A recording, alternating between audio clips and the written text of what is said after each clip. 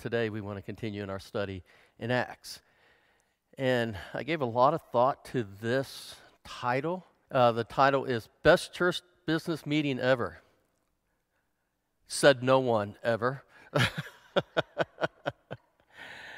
But I think if you'd have been at this one, you might have a different opinion. Because they came together, they had a concern, they had an issue, they had to address it. There was proposal, there was a solution suggested, and they were in agreement. So, really, we could almost just say that's the sermon for today. But I think we might want to drill down into it just a little bit. But it is amazing in those early days, and with all of these different kind of people, different backgrounds, different culture, different language, how they were able to still be united in all they did. So Acts chapter 6, verses 1 through 7. In those days, as the disciples were increasing in number, there arose a complaint by the Hellenistic Jews against the Hebraic Jews that their widows were being overlooked in the daily distribution. The 12 summoned the whole company of the disciples and said, "It would not be right for us to give up preaching the word of God to wait on tables. Brothers and sisters, select from among you 7 men of good reputation, full of the Spirit and wisdom, whom we can appoint to this duty. But we will devote ourselves to prayer and to the ministry of the word."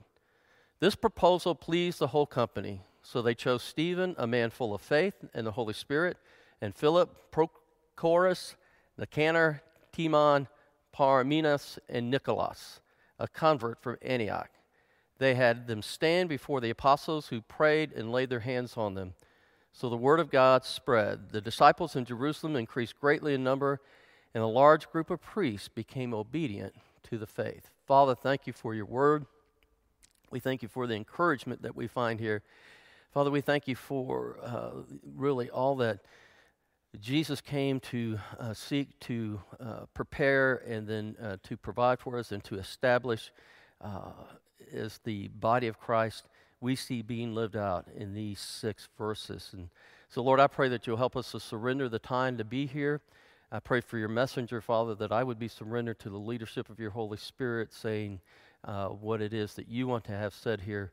Then, Father, give us the hearts we need to be able to truly hear this word, receive it, and adjust our lives, align our lives with it, that we could bring glory and honor to you in all that we do. In Jesus' name I pray, amen.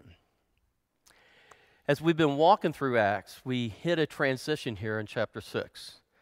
The first 5 chapters of Acts provides a picture of how the early church began to implement Jesus' command from Acts 1:8. That is, you will be my witnesses in Judea, Samaria, or Jerusalem, Judea, Samaria. I knew I'd missed one. Jerusalem, Judea, Samaria, and to the ends of the earth. In the next few chapters, we're going to see the second step in carrying out, probably chapters 6 through 12, carrying out the Great Commission, focusing in primarily on Judea and Samaria. They've got the gospel in Jerusalem. Now they're going to start going to Judea and Samaria. And then the final chapters, 13 through 28, tell the story of Paul's ministry and where he takes it. The ministry, as is often said, that his ministry to the Gentiles. Paul now showing us how the Great Commission is being carried to the ends of the earth. Now, if you just step back and pause for a moment and reflect on that, isn't it kind of, it's amazing to me. This is what Jesus said to go do. Then he sends them the power of the Holy Spirit, the promise to do it, and they just start doing it. And then we see it done. And yet, sometimes I wonder if we just make it harder than what it is to get this accomplished. And let me back that truck up, and I think I've said this a couple weeks ago. People think that we can fulfill the Great Commission and that Jesus is going to come. Well, one, I think the Great Commission has been fulfilled. I think the word has literally been all around the globe. I doubt that there's a place that hasn't heard it in some way or another. Now, we know there's some language groups and people groups that we call unreached people groups, and the way that we define that is that if there's less than 1% of them who claim to be a follower of Christ, we would say they're an unreached people group. And so that just means we need to send missionaries there, we need to send the gospel there, but it's not to say the Great Commission hasn't been fulfilled. Or I could say it another way, the Great Commission will never be fulfilled. I mean, it's saying the same thing. Until Jesus comes back, we are to go to Jerusalem, our area, Judea, that'd be like Ohio, Samaria, be like the United States, and then the ends of the earth. That'd be like West Virginia. I just wanted to see if you guys are with me. My mom's from West Virginia. I'm allowed to make West Virginia jokes, okay? So it is our marching orders from now until the time Jesus comes back. It's to carry out the Great Commission. There's all this talk about trying to finish it and fulfill it and end it. We just need to get over that and just realize that's what we're supposed to be doing. And we do those simultaneously as we carry out the gospel. These chapters, chapters 6 through 8, become a transitional chapter that helps us to see where the new body of believers, the followers who are going to be known eventually as Christians, they are breaking from their Jewish heritage and tradition. Now, not completely, and there's still a lot of things, and you're going to see a lot of struggles with this along the way, but Paul is going to be one of the leading ones to help really get it there. It's the story here that is, as one writer says, the story is more than a story of a geographical spread of Christianity. It's the story of the gospel becoming a universal gospel, breaking the racial, national, and religious barriers in which it was born and carrying out a worldwide witness.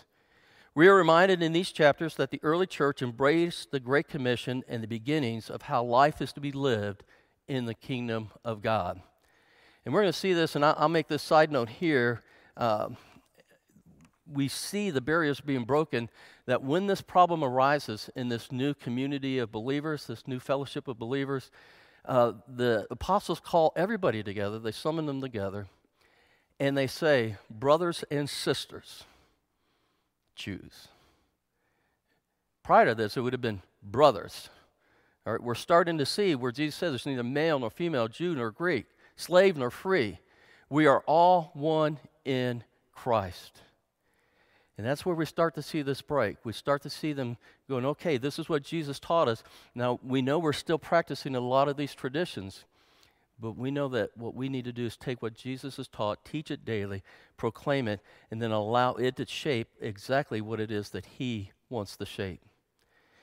In these verses today, we're reminded of one of the mandates, and so we're just going to take a section of that today. We're going to get a little snapshot of this transition as it begins, but we're also going to see where the emphasis is on everybody is equal, that there's one mandate that kind of rose up in that early group, that early church that established, and that was that there would be no needy person among them.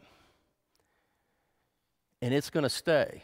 And that's something that they're really going to, throughout the whole story of the church, has been something that is, it needs to be taught, it needs to be embraced, and it needs to be among us. That, as Carol was talking about earlier, this is our family. And we can rely upon our family, and we can embrace our family and know that I have no need that cannot be met. And sometimes what we have to do is we have to humble ourselves, to be able to come and ask. But we don't have any problem asking when we're sick, right? Pray for me. But where we have problems is when I've been building a chicken coop for 3 months and I don't go ask for help. I need to humble myself and ask people to come help me build my chicken coop. All right, I lost you. I'm going to have to go back to the West Virginia stories. Really, it's a silly thing, right? But the truth of the matter is, we're so stinking independent in the United States that we don't want to rely on other people. We want to do it. We think we can accomplish it. And I think that's good. I think we ought to push ourselves, but we need to know we're part of a greater whole. And we really do need each other at times. I mean, we couldn't do this. I couldn't do the tech stuff. I couldn't do the music stuff. We couldn't function as a church. We have folks that come in and prepare the communion each week. We all work together, and we need each other, and we should be able to come to one another and say, hey, I need your help. One of the things that they learned as an early church, that as they grew, the way that they administrated the church, the way they carried things out, the way they met people's needs was going to become difficult. More people meant more needs. And so they had to figure out a way that they were going to make sure that they kept this mandate, that there would be no needy person among them. And yet what we saw and what we read in the scriptures is that inadvertently, some people were being overlooked. And so the apostles got together, and I'm sure they prayed about it, they talked about it, and what they felt like they needed to do was call the whole assembly back. And they are going to propose a suggestion, but I want to lay the foundation for that. I wonder, now this is Steve Long at this point, right? wondering, did the apostles think back to a story that they would have heard from one of their patriarchs, Moses, and the involvement of his father-in-law, Jethro? You know, as Moses led the people out of Egypt and into the wilderness, we're talking, you know, sometimes we tend to think this was like a small band of people, probably a couple million folks by the time, because they only counted the men back then. And when you take those numbers, kind of multiply them, we don't know for sure, but there was a large group that was wandering through the desert, and he's leading them. And the story that you find in Exodus 18 is where Moses is sitting daily, and the people are bringing their complaints. Now, you can imagine when you gather that many people together, they're traveling together. Have you ever traveled with folks? You know, mission trips even. You know, after a few days, you're like, hey, you going to pick that towel up? I am not your mother. I'm not doing your dishes, right? That kind of thing. Not that moms have to do dishes. I do dishes too. I'm going to cover myself here. But there can be these irritations. And so it could be everything from pretty serious like theft or murder or abuse of some kind to where their goat ran through my tent and broke our pots. And they're bringing all of these concerns to Moses, and he's standing there as the one who is to hear them and then to administer justice. And Jethro's looking at this, and he says, that's not good. And if you pick the story up in Exodus 18, chapter 18, verse 13, he said, the next day Moses sat down to judge the people, and they stood around Moses from morning until evening. When Moses' father-in-law saw everything he was doing for them, he asked, what is this you're doing for the people? Why are you alone sitting as judge while all these people stand around you from morning until evening? Moses replied to his father-in-law, because the people come to me to inquire of God. Whenever they have a dispute, it comes to me, and I make a decision between one man and another. I teach them God's statutes and laws. Jethro replies, what you are doing is not good. Now, how do you say that's not good, teaching them statutes and laws and helping parse out judgment? But here's his point. Moses' father-in-law, verse 18, you will certainly wear out both yourself and these people who are with you. The task is too heavy for you. You cannot do it alone. Now listen to me. I will give you some advice, and God be with you. You be the one to represent the people before God and bring their cases to him. Instruct them about the statutes and laws and teach them the way to live and what they must do. Proclamation of the word and prayer. This is what Moses was doing. This is what the apostles are going to suggest. Verse 21, but you should select from the people of able men, God-fearing, trustworthy, and hating dishonest prophet, full of the Spirit and wisdom, right? And place them over the people as commanders of thousands, hundreds, fifties, and tens. They should judge the people at all times. Then they can bring you every major case, but judge every minor case themselves. In this way, you will lighten your load, and they will bear it with you. I love that. They will bear it with you. We bear these loads together. Jethro says, if you do this, and God so directs you, you will be able to endure, and also the people with you will be able to go home satisfied. You know, the statistic is 1 out of 3 men that enter, or people that enter the ministry will finish well, that will finish it all. That, 2 out of those 3 are going to completely drop out. And most of the reasons, and one of the things that we have discovered along the way, is due to burnout and frustration and just being completely tired. And the people get to that place too. That's why it's important for us to raise up leaders. That's why it's important for us to realize not one person's more important than the other. We've got to carry and bear this heavy burden, this load together. Moses listened to his father-in-law, and he raised up leaders. He raised up those who would help him with the administration needs of Jerusalem, and it satisfied the people. It met their needs. I mean, think about it. You're the guy in line that's going to bring a charge against your neighbor because the goat ran through your tent. You're standing there for 3-4 hours just to be able to present your case. There's where frustration starts to build up. But here what we see is that because of being able to be trusting of others, recognizing that others are also called by God, and that all of us can be filled with wisdom and full of the Holy Spirit, we can serve in this capacity so this heavy load doesn't come to be too much for one person to bear. We bear it together. So let's bring that all the way back to our issue today that we read about in 6. The problem was this, as simple as this. Verse 1, the church was growing. There were Jews from all around the world that were accepting Christ. They were joining this early movement. The groups of people that came, and remember, they came from all over the world. They came to Jerusalem to celebrate the Passover. These are Jews from all over the world. These are probably Jews that were dispersed. The diaspora is what we would call them. And as they came, they settled there. They celebrated Passover. And then they experienced Pentecost, and they stayed. They knew there was this new movement that needed to be a part of. And when they stayed, it was natural for them to kind of gather by their own culture and language, because they're all coming with different cultures, different backgrounds, different traditions, different languages. But even though they would camp together, they would stay in homes together, they would stay in communities based on their language and culture, they still saw themselves as one body. If they didn't, this issue with the Hellenistic widows would have only come up in the community of the Greeks that had gathered there. But they brought it to the apostles. They knew that we needed to take care of this, or they needed to take care of this issue together. And the simple issue was this, the widows. And if you're a widow in that day, you were in a tough spot, especially if you didn't have any other family to help take care of you. You relied on the assistance of other people. You relied on them to help meet your daily needs.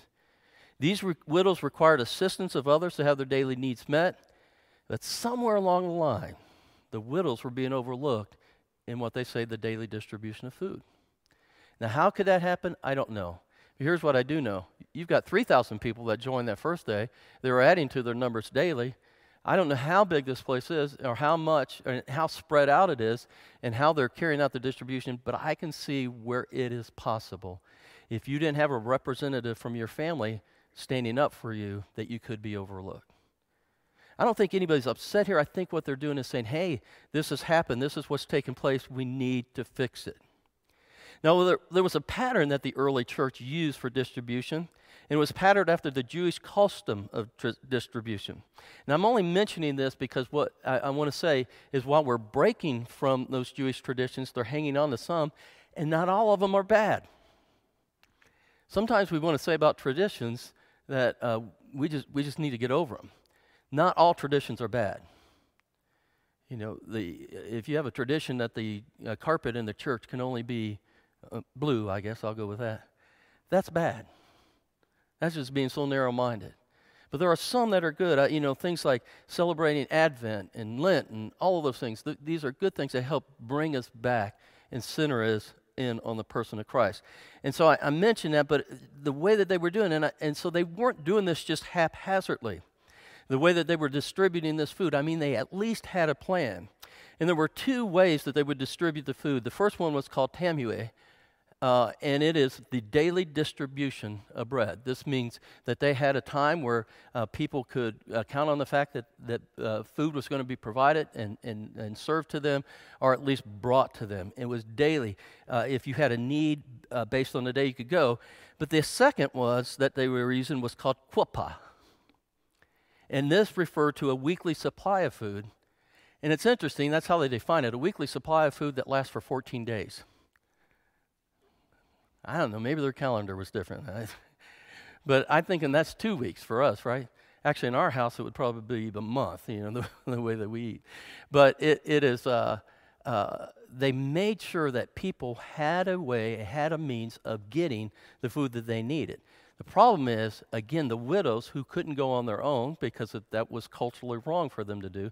Someone had to represent them. If they were overlooked because they had no family member or anyone taking and caring for them, they were missed. Even though this was being offered daily, even though they could get these 14-day supplies, somehow, some way, the widows were inadvertently overlooked. And I believe they were inadvertently overlooked because of the way that the response that the apostles dealt with this. The apostles came together and said, yes, this is serious. We need to deal with it. And so the 12 summoned the Christian community together to propose a solution. And the solution was pretty simple, really. And that's the other thing I like about this. Don't have to overthink it. Just need to figure out how we're going to raise up leaders, just like Jethro and Moses did, to be able to carry this out. You find this in verses 2 through 4, a proposed solution. The apostles stated that they should not give up the ministry of preaching and praying to wait on tables. Now, I'll tell you what, I've worked with a lot of pastors over the years, and they like to go to this verse. You know, my job is the ministry of proclaiming and prayer. I'm to equip the people for the work. We so misunderstand that. We equip each other. And that is one of my roles, is to equip you for the work of the kingdom. That doesn't exempt me from work in the kingdom.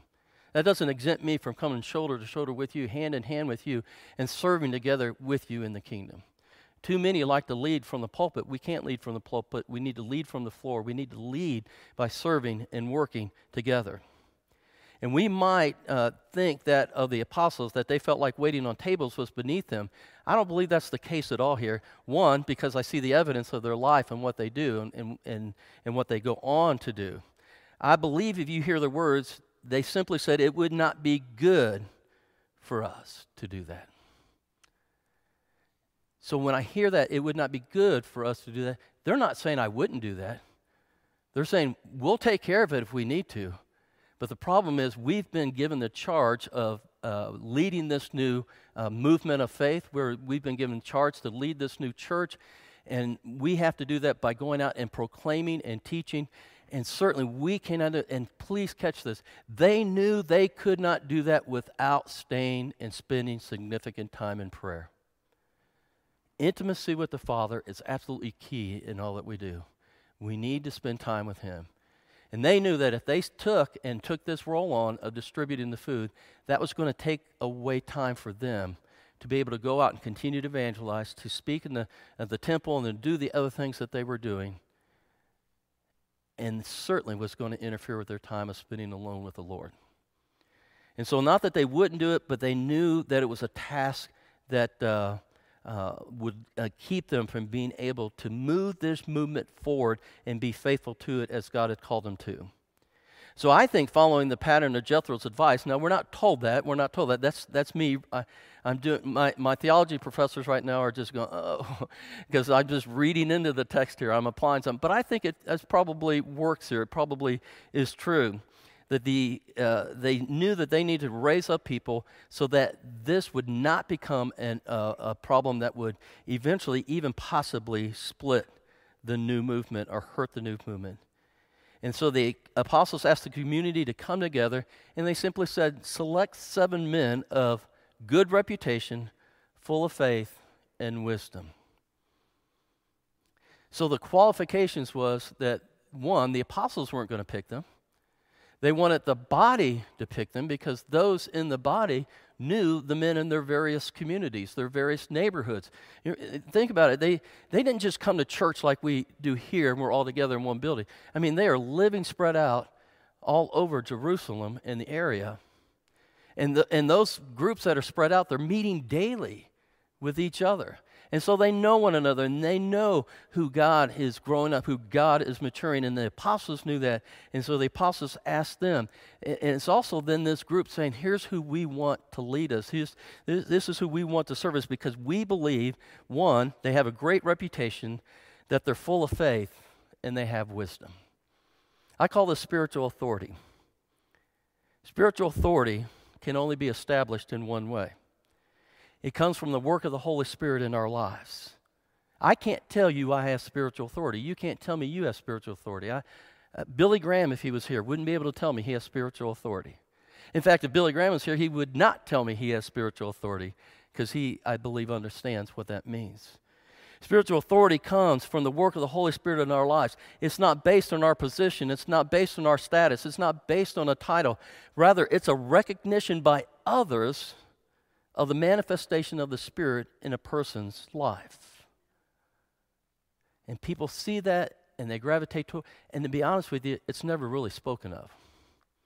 The one who has spiritual authority doesn't bring it up. Those who say, that's the person, one, I aspire to be like, and that's who I want to help me and to gain insight and advice and to help me to grow and become the person I need to be.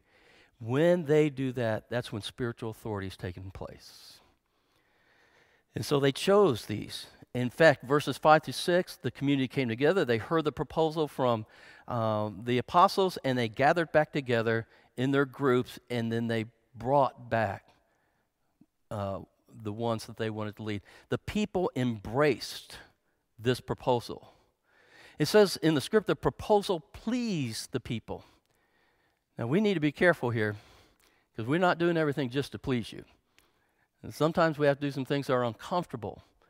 In fact, we have to be uncomfortable in order for us to grow individually and to grow as a church. What we need to understand, the way that this would be better understood, is the people were in agreement with this proposal. This seemed right.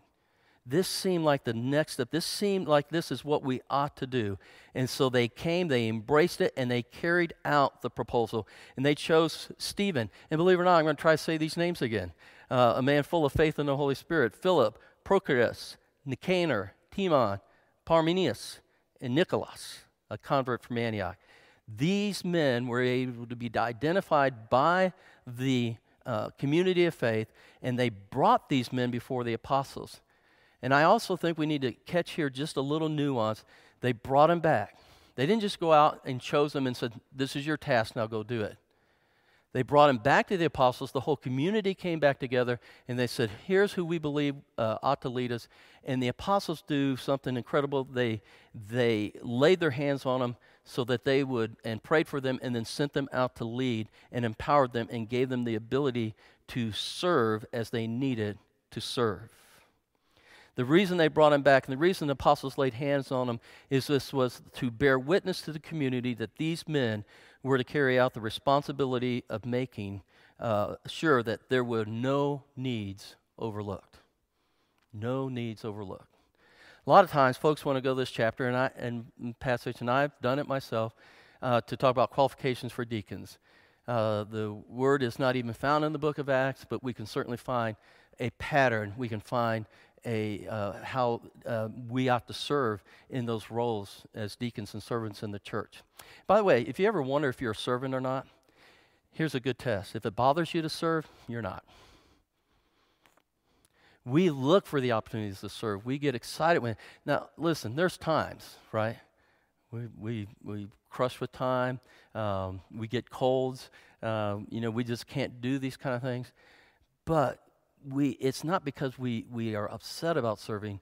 It's because there's a lot of pressure around it sometimes. Don't be bothered by serving. We're all called to serve. We're all called to go. And by the way, the translation for that word deacon, diakona, is simply sweeping through the dust. We tend to think sometimes that these folks come in and serve. They're now the leaders, the bosses of the church. No, they are servants. I'm a servant. Alan's a servant. Chuck's a servant. Rick's a servant. We're all servants. Now, I realize these guys are serving as elders, not deacons, and we're not going to get into that whole process and system this morning. But what I am saying is that it sets the pattern for us of how we ought to respond. And then when we see that, it is important for us to recognize, and it is important for us as a community to come back and recognize these people are set apart for that.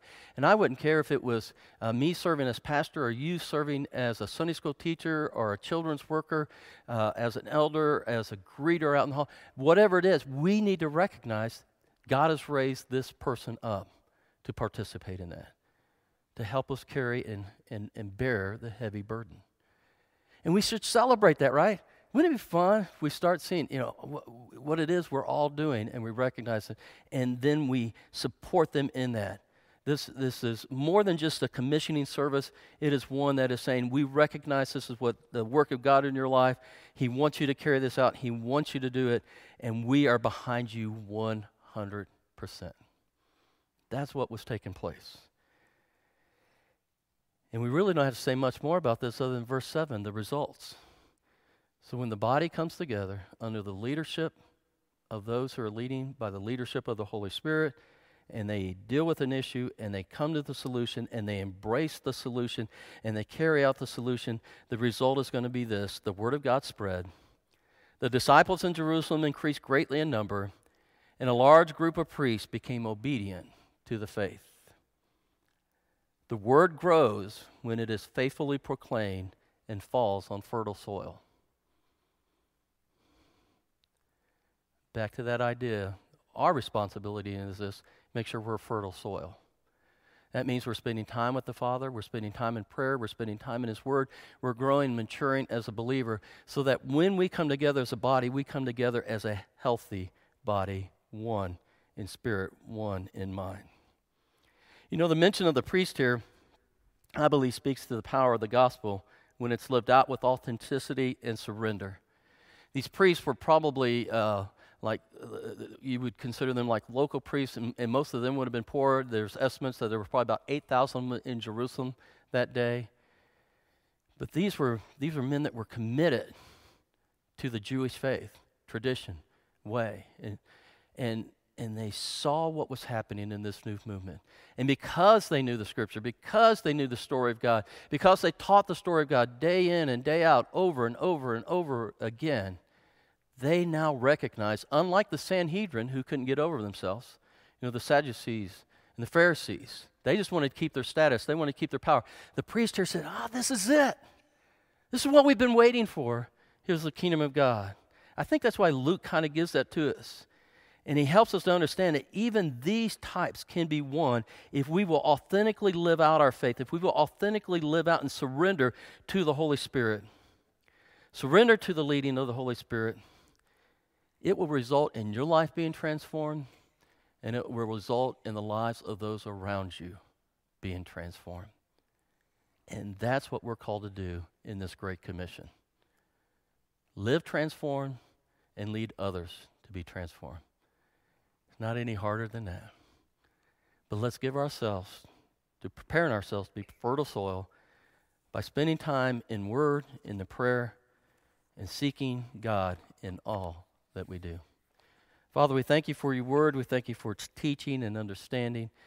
I pray, Father, that we will commit ourselves to being a people who seek after you, to grow in spiritual authority even though we know we're not growing in it, to not be aware of the work that you're doing in and through us, to have others recognize it so that we can serve them, not that we're drawing crowds, or not that we're drawing people, or not that we're becoming popular, but that we're serving them, and that's why people come, is because we just simply love them, care about them, and we want to introduce them to Jesus, the one who can change their life forever. Father, may we commit our lives to that. In Jesus' name I pray. Amen.